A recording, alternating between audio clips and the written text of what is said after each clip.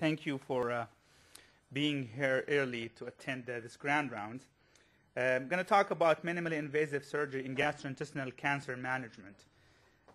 Here at KHCC, what we have done over the last year. I've been here only for almost 1 year. Actually, I finished my first year here. We've done so many new things, and I'd like to share with you some of our achievements over the last year. This subject is dear to my heart. I strongly believe in this approach for cancer.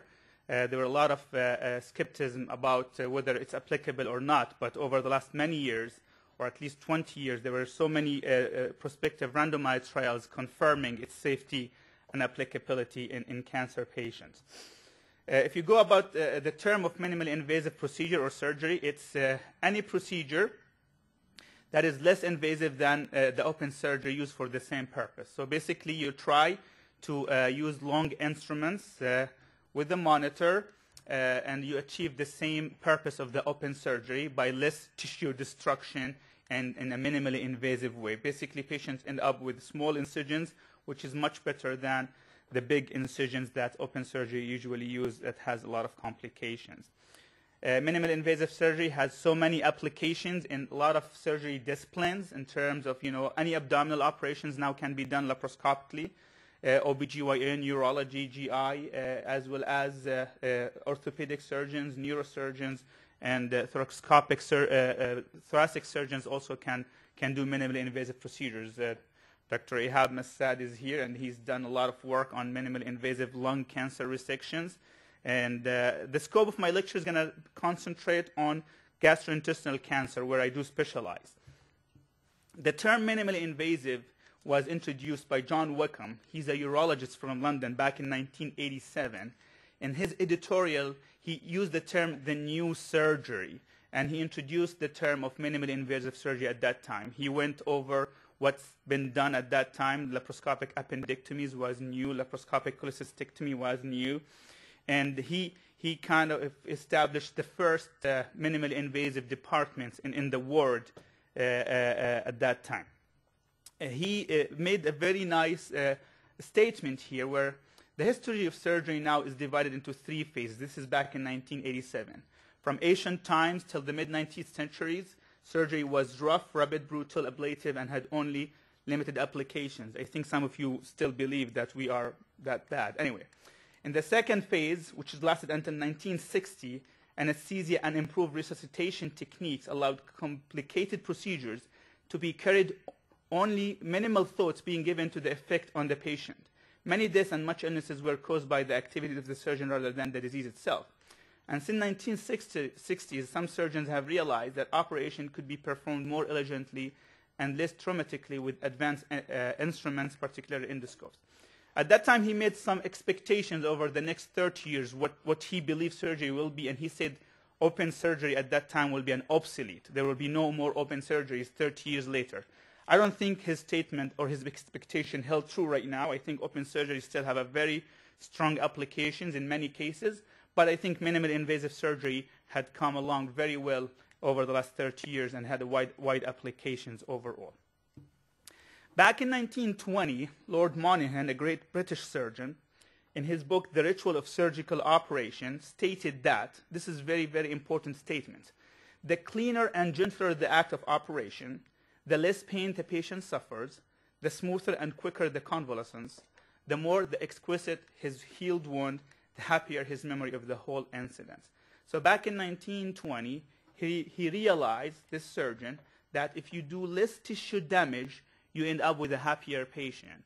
He before all the basic science research that was done about the trauma of operation, the stress response to injury, before all this thing, he realized that a less tissue damage results in a better quality of life. If we're going to say a happy patient had a better quality of life. Before the global assessment of health quality and before everything else, he realized back in 1920. First laparoscopic appendectomy was done in 1980, and the Germans had led the way overall in terms of laparoscopic surgery, and both of them were gynecologists, Sem and Mohi. Back in the 80s, led the way of laparoscopic appendectomies and laparoscopic cholecystectomies. Over the 90s, there was an explosion of this approach for mainly benign disease. There are so many case series, so many prospective studies were done showing that laparoscopy in benign disease is safe. There is significant decrease in the perioperative morbidity. There's decrease in the length of hospital stay. That's something that people look into seriously in the West. Associated with less pain, resulting in a better quality of life and better cosmetic results, and that some patients look for. So laparoscopy become even the standard of care for most benign diseases right now in terms of diagnostic laparoscopy, cholecystectomies, some hernias, gastric bypass and sleeve gastrectomies, reflux disease, achalasia, splenectomy. But it's something to notice that most of these become a standard of care without the presence of prospective randomized trials. So basically, there are so many case series and so many a large number of case series that showing it's good, it's better than open surgery, and people start adopting it. Nobody asks for prospective randomized trials because of the benign nature of the disease. If you can provide the same procedure for a benign disease in a laparoscopic way, why not to do it in a minimally invasive way? For cancer, there was a lot of concerns. Basically, people who were advocates of minimally invasive surgery were so enthusiastic, they started doing laparoscopic colon cancer resection, laparoscopic gastrectomies back in 1990s. But, experts in the field, and people who are, I think, somehow resistant to change in general, raised a lot of concern at that time, which is, mainly in regard to oncologic principles. Surgical oncology is different from benign disease. It's about the margin, the lymph node dissection. There were some concerns about pneumoperitoneum spreading tumors, cells inside the abdomen. Most of the time, you end up with a large specimen that requires a large incision ready for extraction. The long-term oncologic outcome, it's not benign disease where patient just goes home and that's it. You don't follow it anymore. It's disease-free survival. It's overall survival.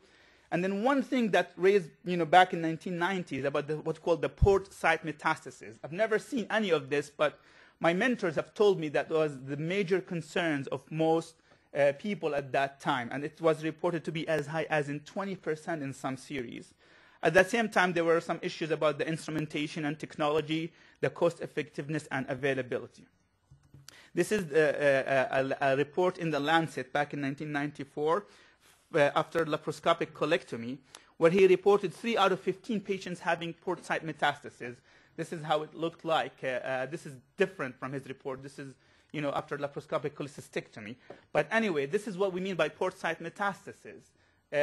Some deposits of tumor at the site of the entry, at the site of the trocar. And this report had resulted in Steve Waxner. He used to work for the U.S. government. He's now the chief at Cleveland Clinic. He did an editorial review on this subject, and he clearly stated that he was really an authority at that time. Until valid prospective data on port site recurrence frequency are available, laparoscopic or thoracoscopic resection of malignancy off protocol should be undertaken with circumspection. So this report, and there were so many talks in the society meetings, and the people who really were so enthusiastic about adopting these techniques, they become so resistant and stopped using it at all. And I think this report kind of made the drawbacks on. I think minimally invasive surgery would be in a better shape if this report was not there at that time. But I think his concerns were valid. And the people who really believed in laparoscopic surgery took on themselves to prove that this is wrong. My mentor in my minimally invasive surgery fellowship used to teach me a very important principle of laparoscopy. That we're not inventing a new surgery or procedure. We are providing a different approach of doing it. So if we can do the same surgery with the same steps and provide the same pathologic specimen, with better short-term outcomes in terms of preoperative morbidity and better quality of life, I think we have to do it. So there was so much basic science research in terms of both human and animal, providing that laparoscopy compared to open surgery is not bad. Actually, even it's better. There is less inflammatory response. There is better preservation of the immune function system. There is less immune suppression post-operatively laparoscopic compared to open. So this is in terms of basic science research. I can't go through them in details, but it's proven that laparoscopy is associated with less stress response and better preservation of immune function. In terms of clinical outcomes, I think despite back in 1995 it was so difficult, still, the information technology was still way behind compared to what it is right now. Pioneers have led the way with prospective randomized trials to prove that laparoscopy at least is not inferior to open surgery for colon cancer. 4 randomized controlled trials for colon cancer, which is the most common GI malignancy, Color and Classic, and Barcelona trial from Europe. Barcelona was the first ever. Coast trial from the United States by Heidi Nielsen from Mayo Clinic. This is a meta-analysis of all these published results. And if you see, this is a forest plot for post-operative complication for all the trials that was published. Most of the time, it favors laparoscopy over open surgery. In terms of what is the most common complications where laparoscopy has better outcome compared to open surgery, it's really wound-related complications in terms of wound infection and wound dehiscence, where it is statistically significant compared to open surgery, ileus, and infective complications in general. In terms of length of hospital stays, persistently, this outcome in all the trials that were done that showed favor laparoscopic surgery over open surgeries. In terms of operative time, then this is a persistent finding in almost all the trials that were done for laparoscopy comparing to open, that operative time takes longer. Laparoscopic surgery takes longer compared to open surgery. And basically, in terms of the long-term oncologic outcomes, this is another meta-analysis of all the trials that were published, showing that disease-free survival and overall survival is the same for colon cancer after laparoscopic colectomy compared to open. So in terms of oncologic outcomes, it is not inferior to open surgery, and we know it has a better short-term outcomes. If you go stage by stage for this meta-analysis, showing most of the studies showed similar outcomes that's not statistically significant even for stage 3 colon cancer patient. For rectal cancer, the story was different. Basically, people were reluctant to do laparoscopic surgery or laparoscopic proctectomy. It's because of the limited space of the pelvis and the poor instrumentation at that time in terms of staplers and in terms of even for HD cameras. This has pushed, the only trial that had looked at some patients with rectal cancer was the Classic trial, around 200 patients involved with rectal cancer. I'm going to talk about it in a little bit. But until recently, the guidelines still that open surgery with meticulous total mesorectal excision is the standard of care for this time. This is the American Society of Colorectal Surgeons, and this is the Society of Gastrointestinal Endoscopic Surgeons. The reason that they were concerned about is that in the Classic trial back in the 1990s, late 1990s, there were a trend toward lower lymph nodes in the laparoscopic group for rectal cancer, and a trend toward a higher rate of positive circumferential margin. These were the two concerns. Although they were, kind of in favor of open surgery, the 3-year reports from Classic trial did not show difference in terms of local recurrence and in terms of 3-year overall survival. So, and this was published in The Lancet back in 2005. This has led the same people who led the Coast trial and the Color trial to start studying rectal cancer, laparoscopy for rectal cancer, and they called for 2 main trials: the Color group in Europe, as well as the Heidi Nielsen, the ACOSOG Z6051, that finished recruiting patients and were just waiting for the results to be published soon. But then, as usual, the Europeans have always done a better job in terms of prospective randomized trials compared to the Americans. The Color 2 trial has just published recently in the Lancet, Oncology Lancet, in August 2013, just 2 months ago. 1,100 patients. This is the short-term outcomes, where assigned laparoscopic versus open rectal resection. This includes laparoscopic low anterior resection and laparoscopic APR compared to open surgery. They found that, again, this is a persistent finding with all prospective randomized trials, that laparoscopy had less blood loss, sooner return of bowel function, shorter hospital stay, and always takes longer. In terms of surrogates of oncologic resection, there were similar positive circumferential margin, around 10%, and similar distal resection margin, and similar lymph node harvest. There were no difference among the 2 groups. So based on this trial that was just published recently, we know now laparoscopy for rectal cancer, at least in the short-term outcomes and the surrogates for oncologic resections, is not inferior to open surgery. They're expecting their long-term outcomes or the survival data to be published late this year. The study was carried between 2004 and 2010. And so basically, I think we are having the evidence coming for rectal cancer.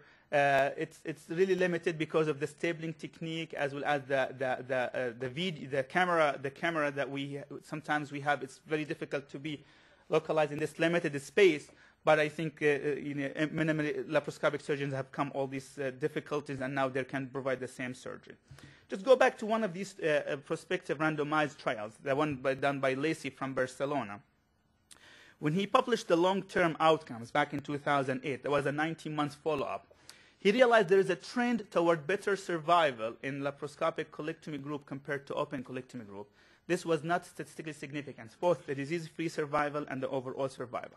It's almost reaching statistically right here. But then when he did the subgroup analysis for stage by stage, he found that for stage 3 patients, the survival, disease-free survival, was statistically significant in laparoscopic surgery compared to open surgery. This report back in 2008 had generated so many editorials and discussions on what are the reasons for why laparoscopic colectomy group had better survival in stage 3 compared to open colectomy group. Lacey had went and in 2 printed pages went in details about the idea or the theory of less immune suppression results in better preservation of the immune function and basically better survival, less complication, that means less stress response, better preservation. So he concentrated in the immune suppression issue.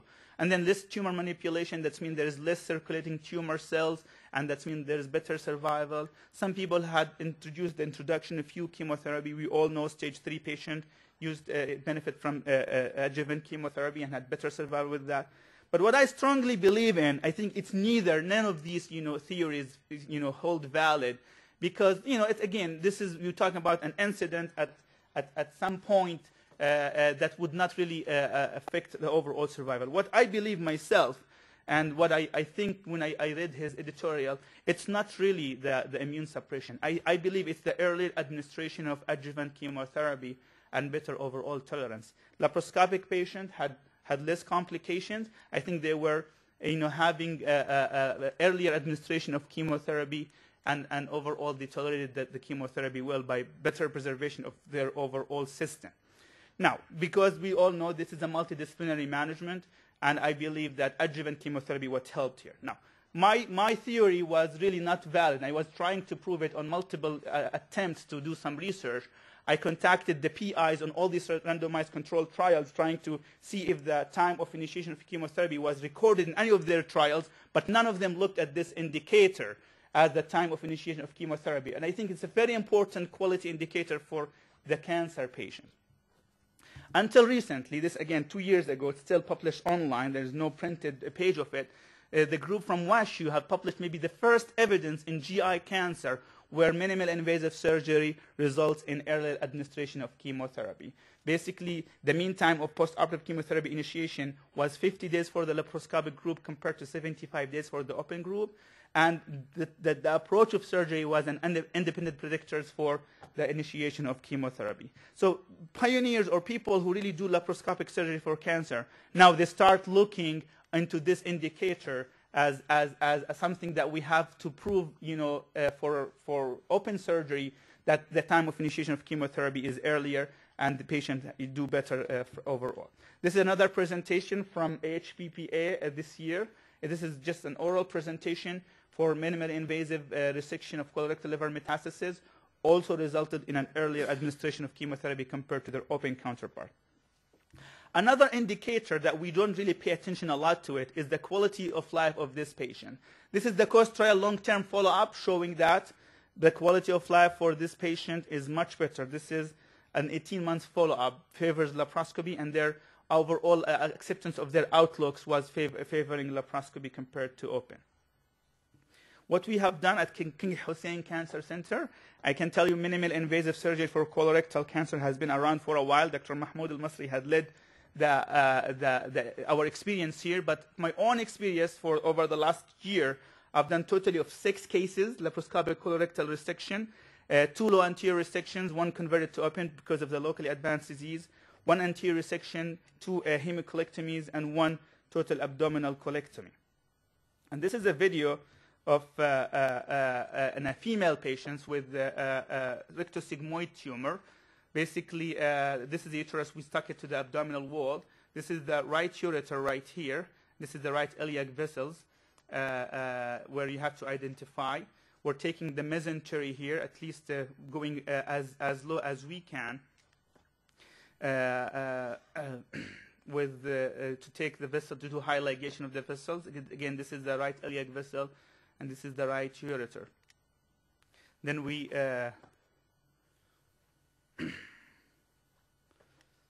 and this is the left side. This is the left ureter. This is the left iliac vessels. And this is the mesentery of the colon.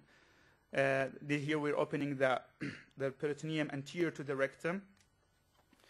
And after that, we're trying to skeletonize the rectum to the level that this is the rectum here skeletonized. And here we're introducing the stapler to staple the rectum. Sorry for my poor video editing skills, but I did my best for that. This is the left ureter again. This is the rectal stump. After we finish the transection of the rectum, we do take the mesentery, then we exteriorize the specimen through a small incision, and basically we finish the transection outside, and then we drop the specimen, or at least the colon where we have to hook it to the rectum back into the abdomen. This is, I mark here the site where I think the colon can reach easily to the rectum without any tension. This happened after mobilizing the whole splenic flexure. And basically, this is the anvil part. And this is the EA stapler coming from the rectum into the patient pelvis, from the patient pelvis. This is the male end of the EA stapler. And then basically we hook it together right there.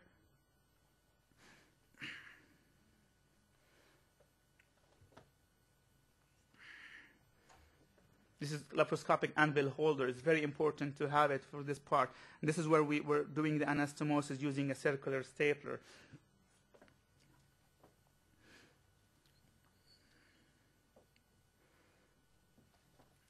And then after that, once you're done, you test your stapler under anastomosis underwater and make sure there is no air leak. So basically, this is what the patient ends up in terms of incisions. Small, around 5 to 6 centimeter incisions, and 3 smaller incisions. Most of the patients have gone home within 4 to 5 days after surgery. Most of the lymph nodes were, there were no understaging with lymph nodes. So this is in terms of minimally invasive management of colorectal cancer. The next subject, I'm going to talk about the minimally invasive management of gastric cancer.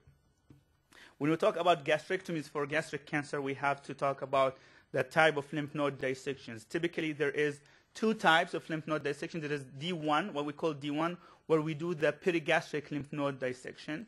And then this has been available. This is what most of the West believe in as the ideal treatment for gastric cancer.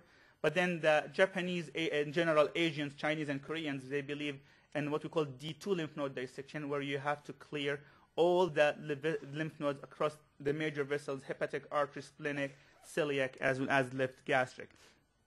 There were a lot of talk in the literature in the past about what is the best type of lymph node dissection. This is the it's the standard of care in Asian is to do D2 lymph node dissection. For European, they did 2 trials that are very famous, the Dutch as well as the British trial, and they compared D1 compared to D2 resection, and they found that D2 is associated with worse outcomes in terms of postoperative morbidity as well as mortality compared to D1. This had resulted in most Western surgeons to believe that D1 is really the surgery rather than D2. I'm not going to go into details of these trials, but in their long-term follow-up of the Dutch trial, 11-year follow-up, what they found that there are no benefits of D2 for N0 or N1 patients, but D2 really benefits patients with N2 disease. They have a trend toward better survival. So you have to tailor, according to their study, tailor your lymph node dissection to the stage of the patient, whether it's locally advanced or not. But at King Hussein Cancer Center, we strongly believe that D2 is the surgery that has to be performed for gastric cancer, and this is what we've been doing for many years. The question is, can we do it laparoscopically? The first laparoscopic gastrectomy was done by a Japanese surgeon called Katano back in 1991. And it's been proven now that you can safely perform D2 dissection and clear all the vessels without any increase in postoperative morbidity and mortality. This is a Chinese trial showing laparoscopic versus open gastrectomy in terms of D1, if both were done D2. The number of lymph node harvest was similar, and there was no difference in the number of lymph nodes. There were so many trials. They were mainly based in Asia, Japan, Korea, and China, some in Europe in terms of laparoscopic versus open gastrectomy for gastric cancer. This is a meta-analysis for 25 trials, 6 randomized and 19 non-randomized, but they were high quality. This is showing that the post-operative overall complication favors laparoscopic gastrectomy compared to open gastrectomy. This is in terms of blood loss, also favor laparoscopic gastrectomy compared to open gastrectomy. In terms of mortality, it's the same. And in terms of hospital stay, always favor laparoscopic gastrectomy compared to open gastrectomy. And again, it always laparoscopic gastrectomy took longer compared to open gastrectomy. But this is a very interesting. This meta-analysis was done by the Sloan Kettering group. They found that the number of lymph node harvested was in favor of open gastrectomy rather than laparoscopic gastrectomy. But in all the trials, the proportion of patients with less than 15 lymph nodes, we know we need at least 15 lymph nodes to adequately stage gastric cancer. The proportion of patients with less than 15 lymph nodes was similar. So none of the patients were under stage, even with laparoscopy. In terms of long-term oncologic outcomes, same result. This is a meta-analysis for patients with advanced gastric cancer. Laparoscopic gastrectomy versus open gastrectomy had similar overall survival as well as similar disease-free survival. So, you know, it's again and again proven that the laparoscopic approach results in a better quality of life, better at least post-operative complication profile compared to open gastrectomy with similar oncologic outcomes. What we've done at KHCC, we have performed the first laparoscopic gastrectomy in July of this year. I've done a total of 3 cases out of 7 gastrectomies. Total gastrectomy 2 cases that were performed laparoscopically, and 1 distal gastrectomy that we have to convert to open because it's locally advanced. And this is a video of the first laparoscopic gastrectomy that we performed. Basically, this is what we're trying here is cauterizing the duodenum. You see here the inferior vena cava right there. This is the inferior vena cava, just underneath the duodenum right here.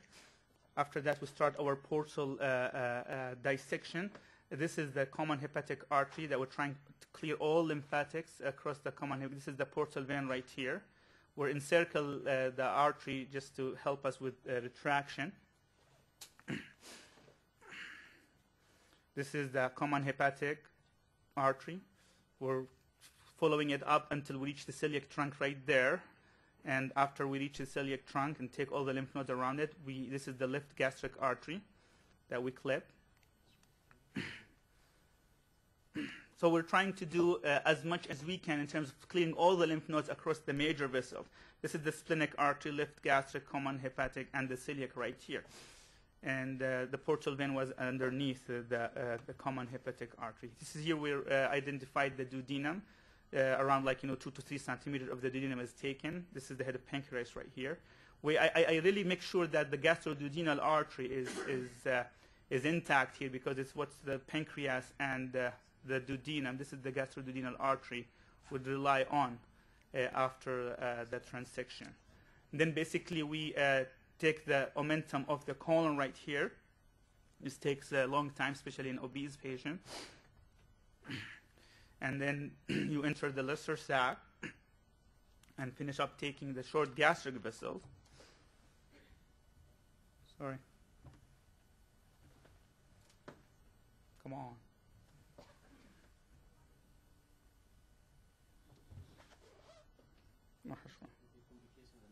Lavish complications, CD. I think we need a better computer. That's what we need. I'm going to prove you wrong.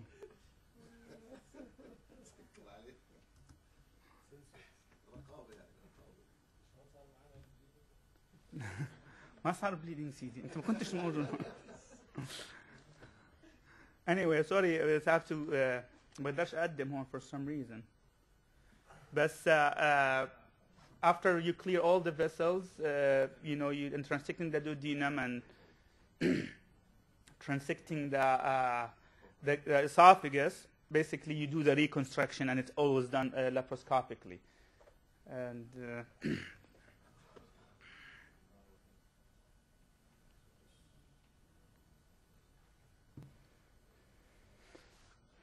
this is the portal vein right here. This is again the celiac trunk, and this is the left gastric vessel right here. Again, sorry for my poor editing of the videos, but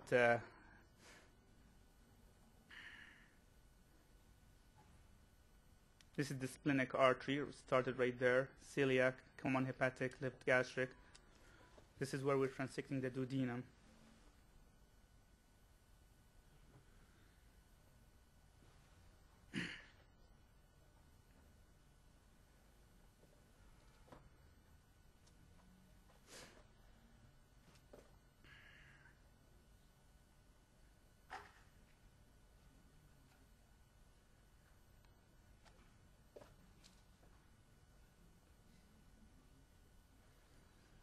So basically, we can perform, extensive lymph node dissection compared doing laparoscopically safely with good short-term outcomes.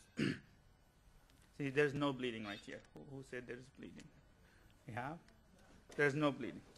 Okay. And this is that specimen that we extract after that. You know, the whole omentum, all the lymph nodes right here. And this is about minimal invasive gastrectomies. And then finally, about minimal invasive management of hepatic malignancy.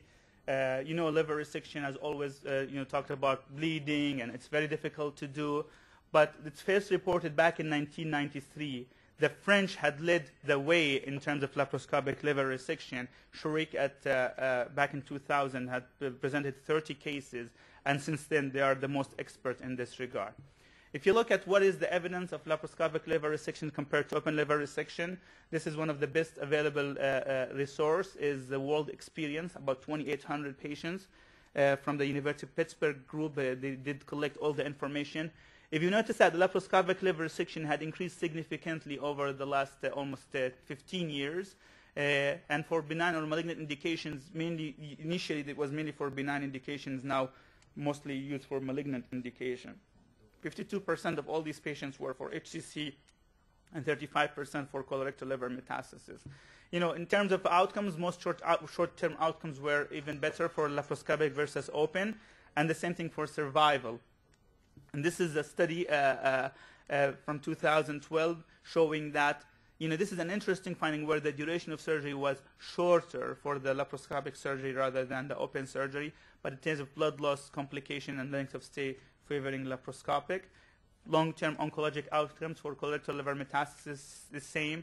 Similar for HCC, again, a similar long-term oncologic outcome. So persistently and over, we have evidence that laparoscopy for cancer results in better short-term outcomes and similar long-term oncologic outcomes.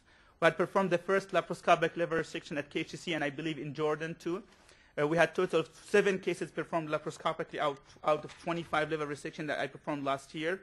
This left lateral segmentectomy, 2 cases. 1, we had to convert to open because I found new lesions incidentally, and I had to do a very careful intraoperative ultrasound. We don't have the laparoscopic probe for the ultrasound. Hopefully we'll have it one day. Right posterior sector segment 6 and 7, 1 case. Hand-assisted right lobectomy, 1 case, and major wedge resection other than biopsies were 3 cases. And this is a hand-assisted laparoscopic right hepatectomy that I performed on a 34-year-old male patient with colorectal liver metastasis. We tried to use the hockey stick ultrasound that we have to do the intraoperative ultrasound. It was suboptimal, but we managed to rule out metastasis elsewhere. Here we're just mobilizing the liver from all aspects, from above and from the diaphragm. This is my hand right here. This is the transverse colon, and this is the underneath of the liver. So you do the full mobilizations before you start any vascular dissections. This is the inferior vena cava right here. Again, this is the inferior vena cava. This is the per area of the liver. Again, complete mobilization of the liver, of the diaphragm. This is one of the short hepatic veins that I think this is a big advantage for laparoscopy, where you can really easily see it and even, you know, take care of it before you can avulse it during open surgery. Sometimes these small branches, you cannot see it very well. So after you clip it, you cut it. Another branch, very small one, again right there, short hepatic, between the cava and the right lobe of the liver.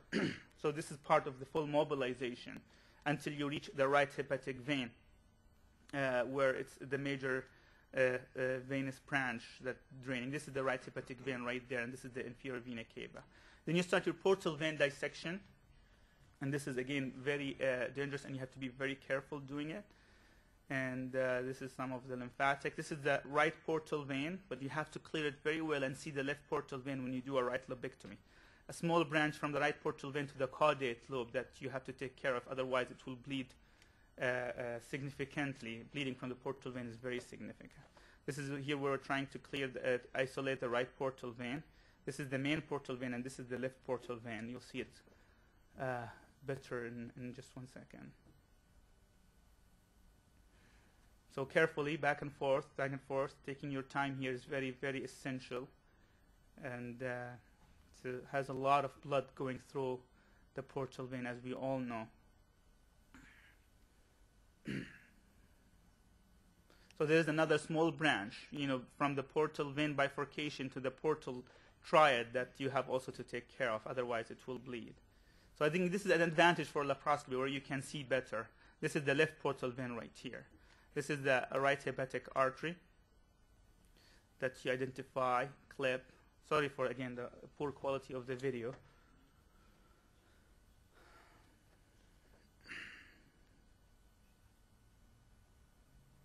So this is the right hepatic artery. And then this is, again, the left portal vein, right portal vein. You have to really make sure you see the left portal vein when you're transecting the right portal vein. And this is where we use the endo-GIA stapler, vascular load. And this is one of the most important steps to do it during laparoscopic resection. This is I put some clips to add it on. And then you after taking the inflow, you take the outflow, which is the right hepatic vein right here. Some people now at this stage start parenchymal transection and leave this step to the end, but I elected to do it to completely isolate the right lobe from any potential bleeding during parenchymal transection. This is where you take and this is the inferior vena cava, and this is the stable line. And then you start your parenchymal transection, and using alternating between electrocautery, harmonic scalpel, which is an ultrasonic dissector, and also the Aquamantis machine, which is a saline-cooled radio frequency coagulator. And also major vessels inside the parenchyma, you take it with endo-GIA staplers, vascular loads. Again, this is where you do the parenchymal transection between at the line of demarcation between the right and left lobe. This is the Aquamantis machine. It's using radio frequency coagulation with some saline to cool it off and spread the heat. Major vessels inside the liver, you take it with endovascular stapler. Some people use clip applier here. I prefer endo-GIA staplers. This is the inferior vena cava underneath you right there.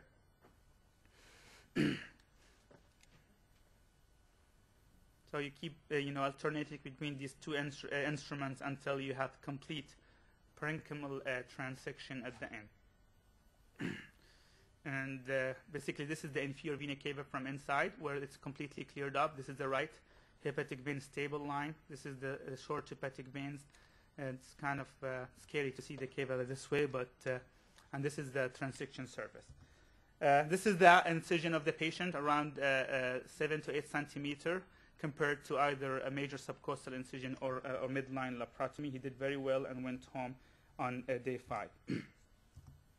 So minimally invasive management at KHC, I think we have done very well over the last many years. I know our colleagues in OBGYN do most of their hysterectomies and salpingioophorectomies in a laparoscopic way, same as our thoracic surgeon and neurosurgeons, as well as our orthopedic surgeons. I think this achievement, what we've done so far, it's really because of the support, tremendous support from all of you, starting from our leadership to the nurses in the OR. I think we have to stick to the principle that we're not providing a different, we're not doing a different procedure. We're just providing a different approach of doing it. And I think why it's not, utilized more, I think we're really resistant to change in general. But I think, with your support, we can overcome this issue. And one thing is that the minimally invasive cancer management, if you look at it, it's actually two disciplines of surgery. It's the minimally invasive way and the cancer management way. These two disciplines have different training paths, but what I've done myself is combining both to achieve what I've achieved so far. And I think we're definitely still going through our learning curve as a whole team, starting from the OR nurses, anesthesia, myself, residents, and fellows. But basically, eventually, we will get over it, and hopefully everything will be as perfect as we can. And again, together we achieve more. I would like to thank all the team members that are working with us, Dr. Ihab Massad, Baha, and the nursing staff from the OR. We really, without your support, we would not reach where we have reached so far. Thank you very much.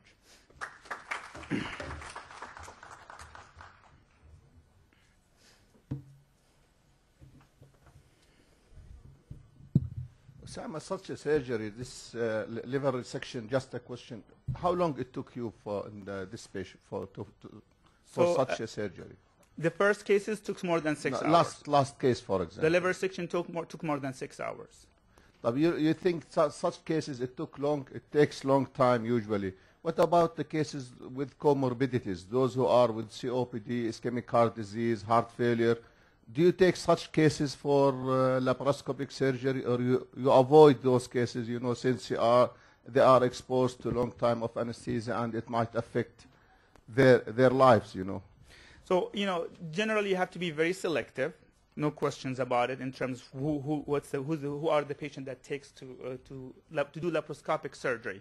Part of it, the weight, the BMI, the location of the tumor. So you have to be very selective. Now, in terms of patients with comorbidities, I believe laparoscopy is better for them than open surgery. Because I think the major stress for anesthesia is the time of induction. It's not the duration of surgery. And this has been proven many times that laparoscopy overall is better. Now, these are my first cases. Definitely, I would not take patients with so much comorbidities to do laparoscopic surgery. But I think once we are over our learning curve, I would not hesitate to do it if it takes, again, I'm sure our time would get better with time. But I think it's that induction of anesthesia what stressed the patient mainly, and not the duration of anesthesia. This is number one. Number two, COPD patients definitely do better with laparoscopy than open surgery. Thank you.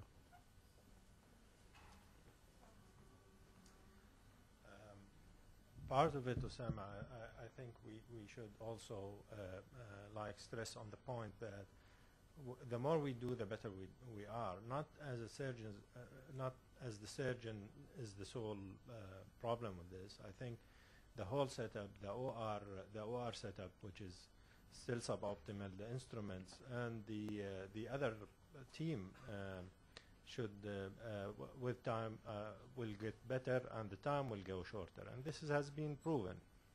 The more you do, it's not the surgeon alone, but the whole setup is better, and then the time is shorter, and the outcome is better. I totally agree with you. And basically, if you look at most of these, authorities in laparoscopic surgery, they have the same anesthesia, the same OR assistant, the same fellow, the same nurse, so all the time. And that's where you get, as you said, you get a team, and you get these good results and good outcomes in terms of time. Absolutely. Absolutely.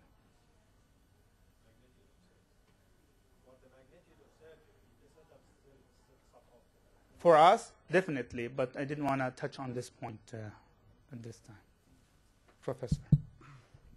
Thank you, Osama. It's my feeling that we in the Department of Surgery, as well as the KSSC, we are very proud to have you among us. Thank you. Two issues.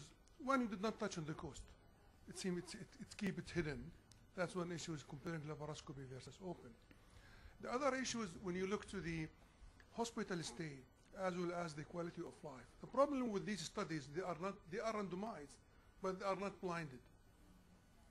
I mean by that the surgeon know that this patient had an open surgery, and that patient had a laparoscopic surgery, and most of the time they are pushing for the laparoscopic surgery to go home early. And I remember one of these studies was never published under the effect of the manufacturer companies for the instrument. At the time of the laparoscopic cholecystectomy in Leeds, they randomized patients to open versus open mini cholecystectomy versus lap cholecystectomy. And all the patients, they have the same dressing. And nobody knows that that patient had lap or mini cholecystectomy. And the result was negative. All patients, they went home early, they had the same quality of life, and they have no whatsoever wound complications. So probably there is a push of more to have a favorable result for the laparoscopic surgery because they are not blinded. That's one. And you know that the difference in hospital stay is 24 hours. In most of the cases, it's only 1 day, probably 1.5 days, and this can be overcome when you have a setup, what we call the fast track for colon surgery. This is one issue. The other issue is delaying chemotherapy. In that studies, I wonder why. Because my knowledge in wound healing, the difference in laparoscopy versus open is the wound. The procedure inside is similar. So what I know from the biology of wound healing, that the wound, they are healed from side to side, not from end to end.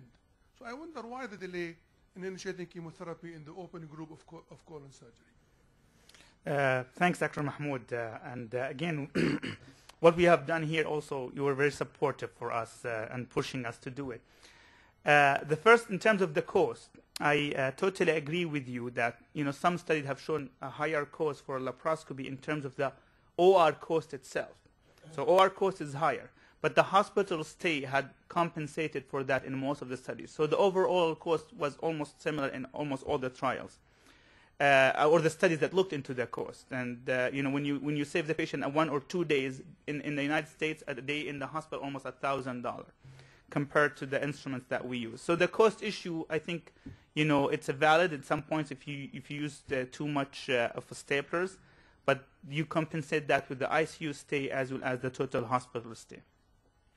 In terms of the hospital stay, and I think 1 or 2 days, maybe here we don't care about it. I know we just got an email this morning that we're having a backup of patient in the ER. So I think if you can get the patient home a day or two earlier, although it does not cost us a lot, but the whole system would benefit from an early discharge even a day earlier.